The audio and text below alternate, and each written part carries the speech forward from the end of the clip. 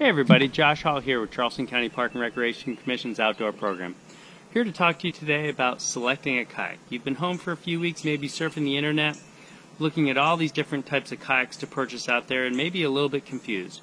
We're going to talk a little bit about that today. Hope you set you on the right path. The first questions that you have to ask yourself are, what's your budget? What do you want to do? And where do you want to go? On budget, we have from several hundreds of dollars to several thousands of dollars. So there's a big wide range there. Be committed to spending a little bit more than you think for safety and comfort and enjoyment, and you'll get more out of your purchase. The next is, what do you want to do? Do you want to go fishing? Do you want to go surfing? Do you want to do overnights? Do you want to paddle with friends in creeks, rivers, lakes, streams, oceans? You name it, there's a boat out there for you. We're going to first start out over here with our sit on top. It's our simplest. It's a good price point for entry level into the sport if you're not going to be paddling, a couple times a week or only once a month, maybe only when friends come over. This is a great purchase, very inexpensive.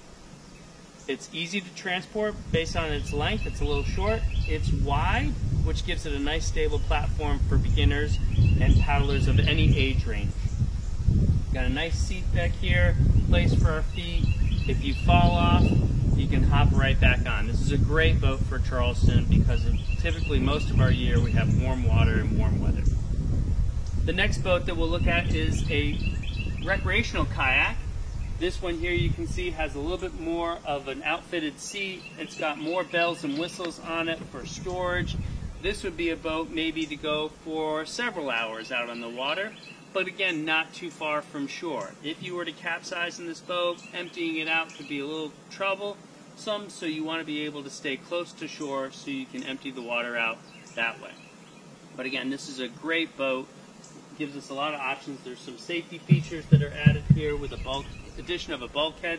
That creates a nice storage container back here so that we can put stuff in it. Okay? Keep it dry, maybe bring a little picnic or lunch. The next kayak that we have over here to look at is our light touring boat. This one has a few extra safety features in it.